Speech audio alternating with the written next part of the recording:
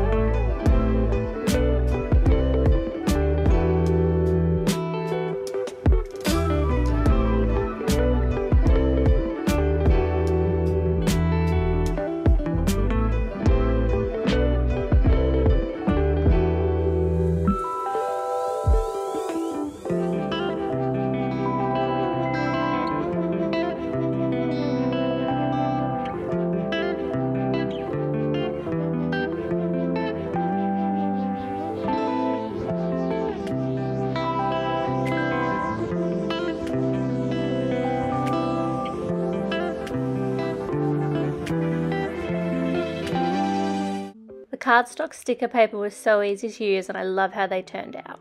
Next up is some labeled pencil buckets. So I found a pencil image from the image library again, and I'm just writing ready to write for the first bucket, and then please sharpen for the second bucket, so your students can put them in depending on what they need. Picking the fonts I want for these, I decided on the Cricut font Porch Chair. This is one that I go for often because I just think it's so cute. And then for the other words, I chose the font Blueberry Pancakes because I think it's really pretty and they just looked really nice together. Then I changed the color to make them all the same and attached them. I'm using this pretty pink smart vinyl.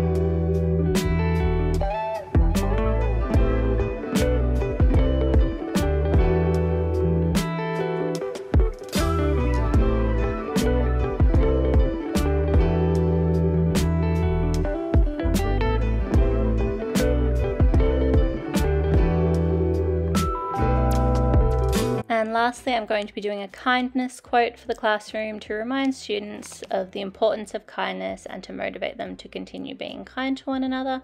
So I've just gotten this shape from the shape section and changing it to white because that's the color of the cardstock I'll be using, and then duplicating for as many letters as I need.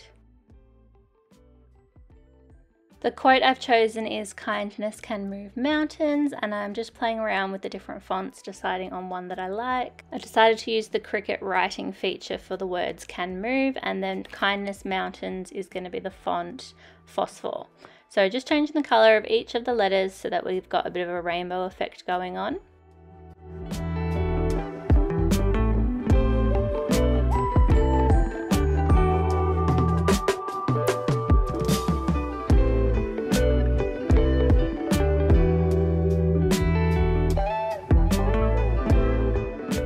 Using this gorgeous aqua colour for our Cricut pen to write the words "can move." I just love the writing feature on the Cricut. I'm always so impressed by it. For someone who doesn't really like their own handwriting, it's so handy.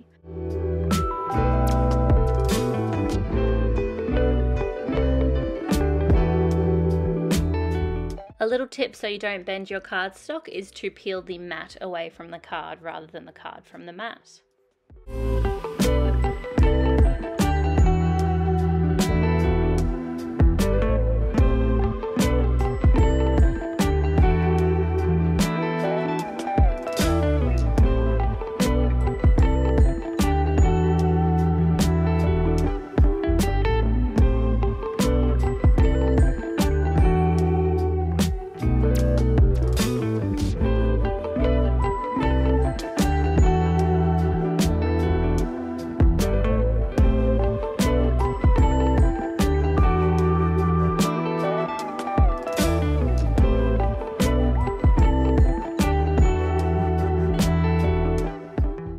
The Smart Paper sticker cardstock is probably my favourite material by Cricut. It just makes making banners and posters and letters for bulletin boards or just quotes in your classroom so easy. Literally just peel and stick. You don't have to worry about gluing anything down, and it just makes the whole process so quick.